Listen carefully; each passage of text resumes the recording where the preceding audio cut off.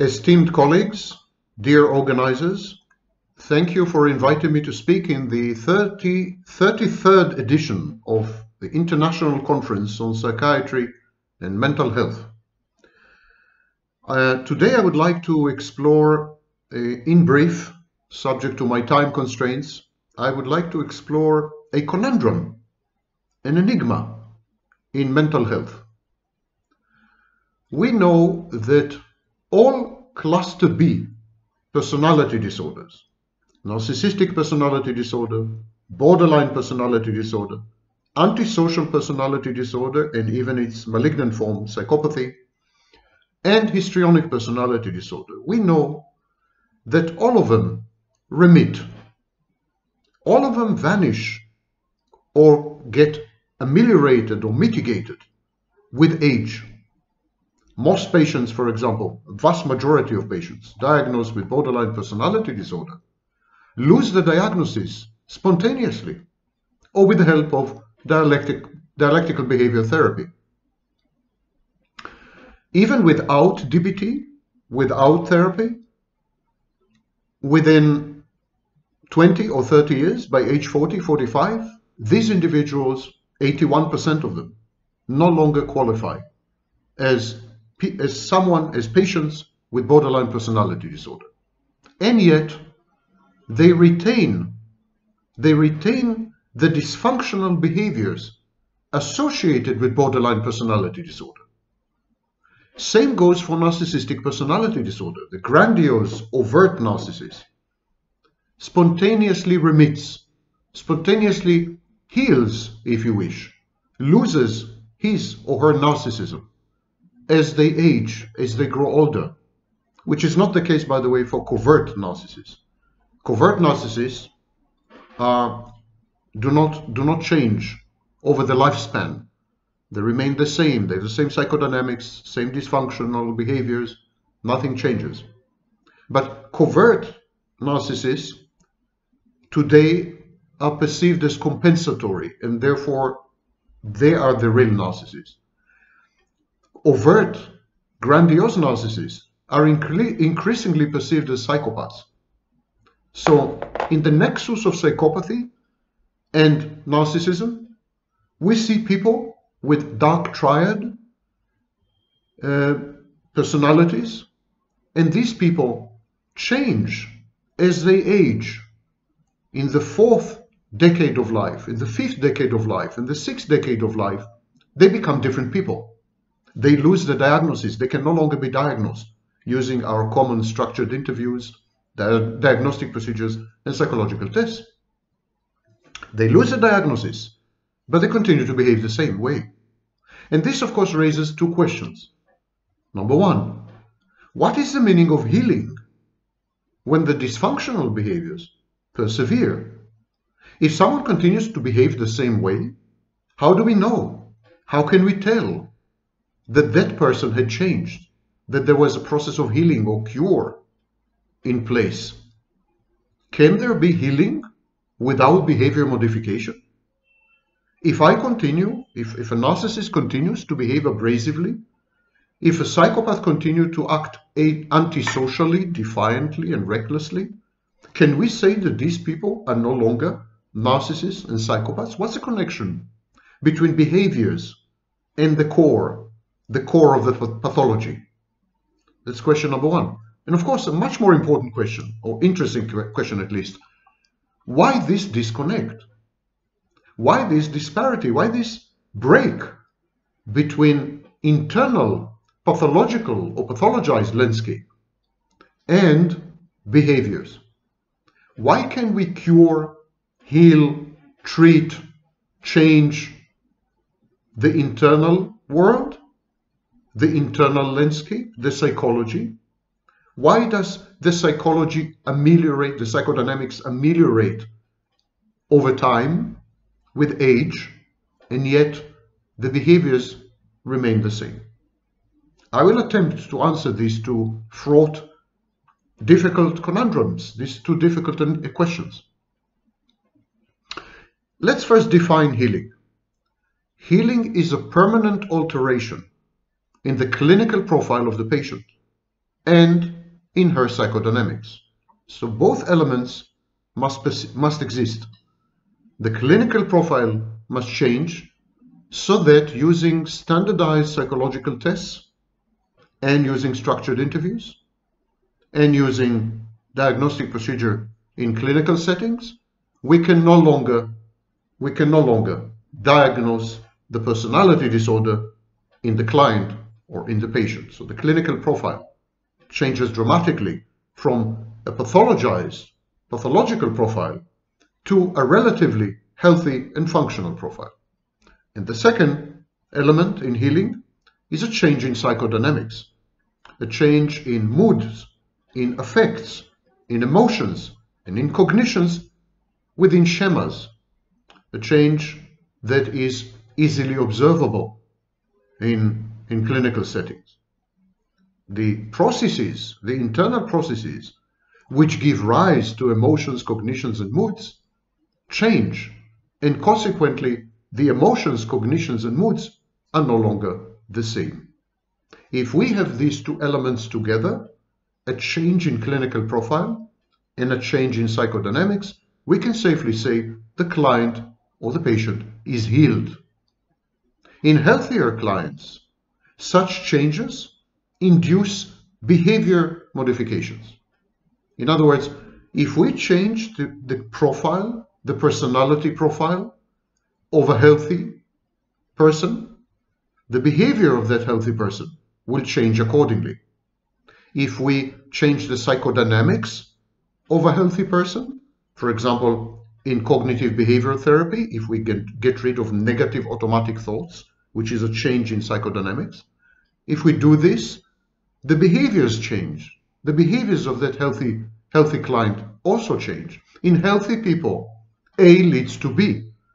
Change the clinical profile, you change the behavior. Change the psychodynamic, you change behavior. Change cognitions, change emotions, you change behavior. Behavior in healthy people is the mirror, is the reflection, or if you wish, is the symptom of what's happening inside. There's no divorce between inside and observable outside. But this is not the case in personality disorders. All personality disorders. I'm going to focus on cluster B, but whatever I say applies to cluster C. For example, schizoid personality disorder applies to paranoid personality disorder, avoidant personality disorder, all of them. But I'm going to focus on cluster C because that's my field of study. In cluster B, we have a situation of either or. It's a proposition of either or. Either behavior modification or healing. Either behavior modification or healing. We cannot accomplish both. If we modify behaviors, there is no mirror image. There is no reciprocal change in the internal landscape. It's like the behavior is imitated, emulated, but it has no impact on the internal world of the patient. Similarly, if we modify, if we change, if we improve, if we cohere, if we integrate the internal world of the cluster B patient, for example in borderline, this will have no effect on behavior. The behaviors will remain the same. If the borderline is promiscuous, she will continue to be promiscuous. If she is reckless, she'll continue to be reckless. If she's violent and aggressive, she will continue to be violent and aggressive, regardless of the fact that clinically she had lost her borderline personality disorder diagnosis. Why this disconnect? How does this happen? Several very important reasons. Cluster B personality disorders can be easily conceived or reconceived as post-traumatic conditions. With the exception perhaps of psychopathy, all other cluster B personality disorders are the outcomes of early childhood trauma and abuse. Now, abuse is any situation where the child's boundaries are breached, where the child is not allowed to separate from the parent and to individuate. The self in the child is not constellated and not integrated. It's fragmented and broken. So, and this is the outcome of abuse and trauma. As I said, abuse is any situation where boundaries are disrespected. So instrumentalizing the child, parentifying the child, spoiling the child, pedestalizing, idolizing the child is a form of abuse because it doesn't allow the child to get in touch with reality, establish clear boundaries, and through the friction of reality, develop a functioning self, later with object relations. So these people with cluster B personality disorder, having gone through, having suffered through early childhood abuse and trauma, they develop dissociative self-states. They develop the rough equivalent of multiple personalities, but they are not full-fledged personalities. They are aspects of the personality. Each aspect is a self-state, and each aspect is separated from the other aspect via a dissociative partition or a dissociative wall involving, for example, amnesia or depersonalization or derealization. These subpersonalities, these pseudo-identities come to the fore, emerge, take over the patient when the patient is exposed to stressors, to stress, to abandonment, to rejection, to humiliation, in the case of modification in narcissism. So dissociative self-states are the first reason why behavior and clinical settings, behavior and clinical profile do not match. When we interfere or when we intervene therapeutically in borderline personality disorder, when we administer therapy, for example, we may change the internal composition of the various self-states and the way they interact. We may even accomplish integration of the self-states into a single cohesive self. Even this is doable. But the dissociation will remain and will not allow this internal change to filter through to external behaviors. It's very reminiscent of switching in multiple personality, in dissociative identity disorder. So the internal world of the borderline does not inform her behaviors. Her behaviors are exogenously determined. They are reactive. They are not proactive, and they are not immanent. They don't come from inside her. And so when we change the inside, we don't change the outside. We don't change the behaviors. Similarly with narcissists, narcissists interact with internal objects only. Narcissists do not interact with external objects, for example, other people. What they do, they internalize external objects, and then they continue the interaction with the internal objects, with the introjects, with self-states, but never with the outside. So when we change the inside of the narcissist, which is extremely difficult to do, almost impossible, but when the narcissist changes, the grandiose overt narcissist, the psychopathic narcissist, changes with time, with age, the inside changes, the interrelationship between self-states, the dialogue between internal objects and introjects changes, becomes perhaps more socially acceptable, less abrasive, less antisocial. The narcissist becomes an easier, a much better person. But this is an internal state. Internally, everything is smoothed out, shored up, shored off. Everything is organized now. Everything is integrated. Everything is cohered.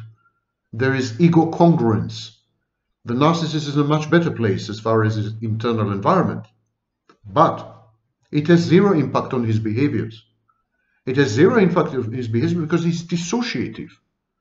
The internal states, the internal objects, the introjects are cut off from his behaviors. They do not inform his behaviors. It's very difficult to comprehend because the question arises, what determines the behaviors? And the answer is the outside. In borderline personality disorder, in narcissistic personality disorder, and so on, there is an external locus of control. there is an outsourcing of ego functions to other people. The outside, mainly other people, determine the behaviors of the narcissist, the borderline, the psychopath, the histrionic, because they don't have an internal regulatory system. They don't regulate their internal world. In the psychopath's case, he has no access to his internal world. In the narcissist's case, the internal world is self-sufficient, self-contained, and solipsistic, so has no interaction with the world, with the outside world. In borderline, self-regulation is totally absent. The borderline is totally dysregulated. This is an external locus of control. All ego functions, which are normally internalized in healthy people, they're all imported from the outside. They're all solicited from other people. Hence, the borderline's neediness and clinginess. So, if you take the dissociative self-states, you add to this the external locus of control and the outsourcing of ego functions, it becomes clear why there is no bridge between internal processes and psychodynamics and observable external behaviors. Another reason is anxiety. Anxiety and its concomitant depression, but mainly anxiety. Anxiety is intolerable, even in healthy people. Even healthy people resort to dysfunctional behaviors to reduce anxiety. And in the case of cluster B, this may involve substance abuse, promiscuity. There's a variety, a panoply of possible behaviors which are essentially anxiolytic, anxiety ameliorating and anxiety reducing and anxiety mitigating. Now, the anxiety is an internal process, it's an internal construct, and it does inform behavior. It's the only case in cluster B where there is a connection between internal and external, and it is an unambiguous connection. A leads to B. But anxiety also forces cluster B personalities to develop internal defenses. And one of the most important and prevalent internal defenses is a rich fantasy life. The borderline has a rich fantasy life. The narcissist is his fantasies. Narcissism is an extreme fantasy defense, to the point that fantasy had taken over and had devoured the narcissist and left nothing behind. So a rich fantasy life is another attempt by cluster B individuals to somehow control their anxiety. In due time, fantasy as a strategy becomes dominant and reality is renounced. Because reality is renounced, because reality, grates upon the individual. Reality is abrasive, forces the individual to cope. And so cluster B personalities, dysregulated and broken as they are, give up on reality and substitute fantasy for reality. And this rich fantasy life means that the cluster B person becomes schizoid, withdraws from life, gives up on reality, gives up on the world, and inhabits and resides in his own mind. It is there that all the important interactions take place. But of course, behavior has to do with reality. Behavior has to do with the world. Behavior has to do with other people. So there's a breach, there's a divorce, there's a schism, there's a break between fantasy life and actual realistic behaviors. Reality testing is impaired to the point that behaviors are not only dysfunctional, but they are rendered irrelevant. In other words, not self-efficacious. To summarize this, people with cluster B personality disorders, such as borderline or narcissist or histrionic and so on, they try to cope with reality by in order to reduce anxiety. They try to behave in reality. They try to act in reality to maximize favorable outcomes and to reduce anxiety, but they keep failing. Having failed, they retreat to a fantastic inner universe, a paracosm, and they inhabit, they wander, they're like nomads, like vagabonds in this fantastic space. And this fantastic space excludes the world and impairs reality testing. Consequently, the borderline or the narcissist live utterly in fantasy and have no contact with reality. And when they have to behave, because they have to behave somehow, they need food, they need to go to work, they get married, they have children, they need somehow to function. So when they behave, their behaviors look very odd, very out of place, very incomprehensible, because they are not linked to the inside. They are utterly provoked by the outside. Their scripts are wrong, because the scripts of the borderline, of the narcissist, or the psychopath, or the histrionic are not determined by anything identifiable as a psychodynamic. The scripts are determined by social mores and dictates, by expectations, by imitation and emulation, and above all, by feedback from the outside. It's a self-reinforcing feedback loop that is external to the individual, external locus of control. Of course, the main problem of people with cluster B personality disorders is identity disturbance. They don't have a core identity. They have a shape-shifting, wannabe, kaleidoscopic thing, entity, landscape that tries to substitute for a core identity, but is hampered, fails because of dissociation. Identity is crucially dependent on continuous memories. If memories are disrupted to the extent that they are in cluster B personality disorders, there is no way for identity to form. There's no identity formation. And there is identity disturbance. There's autobiographical amnesia. There's shifting between values and beliefs. There's instability and unpredictability and inconstancy, both object inconstancy and self inconstancy. The self is not constellated, not integrated. There's no self, in effect. There's a schizoid, empty core where a person should have been. Of course, if there's no person, if there's nobody there, there's nobody who can determine external behavior. There is a flow from identity to behavior. Behaviors are determined within the identity space. In the absence of identity, behaviors are essentially random, and they're dictated by imitation or by feedback. If the feedback is wrong, the behavior is wrong. If the cluster B personality disordered person imitates the wrong role model, or the wrong movie, or the wrong book, or the wrong guidance from parents, gurus, role models, she's likely to misbehave. And so gradually, over time, most patients with cluster B develop reactance. Reactance can wear many forms. In the case of the psychopath, reactance is, of course, in-your-face defiance, contumaciousness. In the narcissist, reactance has to do with deficient narcissistic supply. In the borderline, reactance has to do with abandonment anxiety, anticipated abandonment and rejection and humiliation. But reactance becomes a core feature. Gradually, via reactance, the patient rejects the world. He rejects other people. He rejects situations. He rejects circumstances. He rejects jobs. He rejects his own family. He rejects his children or her children. He rejects everything. And of course, when you reject everything, you become very inefficient.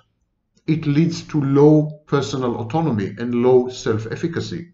You can't reject the world and act in the world efficiently. To act in the world self-efficaciously, you need to be integrated in the world. You need to be a part of the world. You need to know the world. You need to understand the world. You need to read the world. How do you do that when you don't have empathy? Like narcissists and psychopaths, you have only cold empathy. You don't understand emotions. You don't do emotions. How can you understand the world? So, low self-efficacy, low personal autonomy, and learned helplessness. Ironically, these people, these braggadocios and machos and go-getters and daring do's and daredevils and they have very low self-esteem and they have learned helplessness.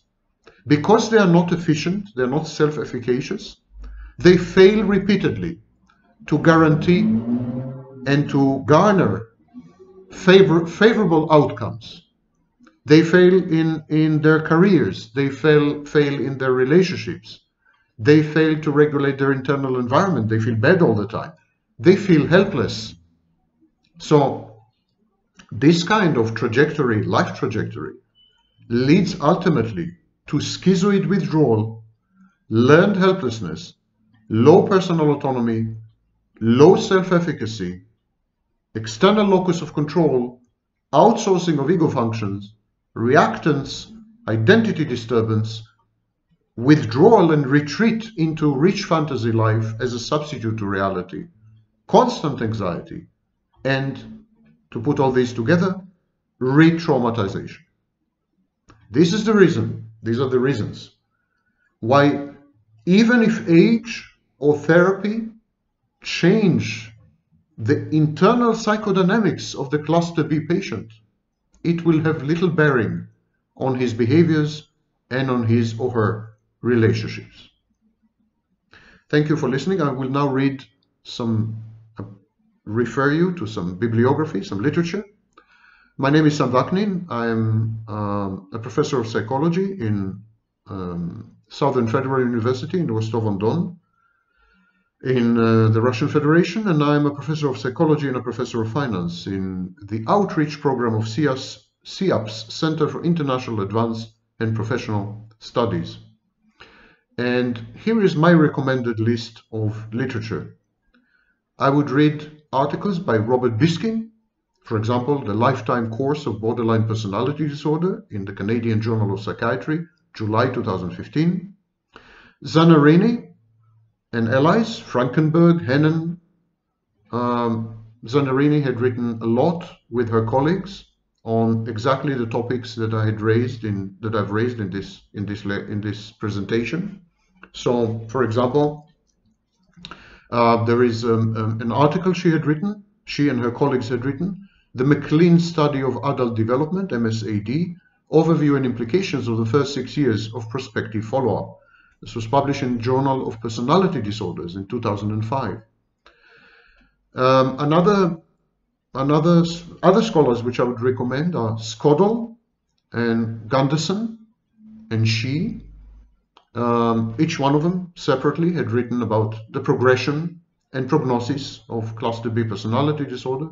There's an article all three of them had written together, The Collaborative Longitudinal Personality Disorder Study, CLPS, Overview and Implications in the Journal of Personality Disorders in 2005. Gunderson, together with Stout, McGlashan, and others, wrote a few articles. One of them is a 10-year course of borderline personality disorder, psychopathology and function from the Collaborative Longitudinal Personality Disorder Study. It was published in Archives of General Psychiatry in 2011. It's a bit more recent. I would also recommend to read Paris, Zweig Frank. These are two scholars. They had collaborated and also written separately. So, for example, Paris and Zweig Frank had written an article titled "The 27-Year Follow-up of Patients with Borderline Personality Disorder." It was published in Comparative Psychiatry in 2001. Zanarini, Frankenberg, and Reich had written the article "The Subsyndromal Phenomenology of Borderline Personality Disorder, a 10-year follow-up study," American Journal of Psychiatry, 2007. And finally, I would recommend, in my reading list, I would recommend Hopwood, Maury, Donnellan, and others. One of their articles, for example, is a 10-year rank order stability of personality traits and disorders in a clinical sample, in the Journal of Psychiatry, 2013. Cluster B personality disorders are by far the most intractable forms of mental problem or mental issues, not to say mental illness. And one of the reasons is that we cannot reach in order to change the outside. And changing the outside has no inward implications. It's like we have to deal with two spheres. the internal and the external separately. It's very frustrating because we can do a great job, for example, with all the main or core features of borderline personality disorder, anything from self-mutilation to dysregulation. We can do a great job with victims of complex post-traumatic stress disorder, complex trauma, who resemble borderlines very much. And yet, this great work, this change in internal landscape, this reshaping and remolding, this reframing, which is very successful, this removal of the diagnosis from the patient's life has little bearing on the patient's relationships and behaviors.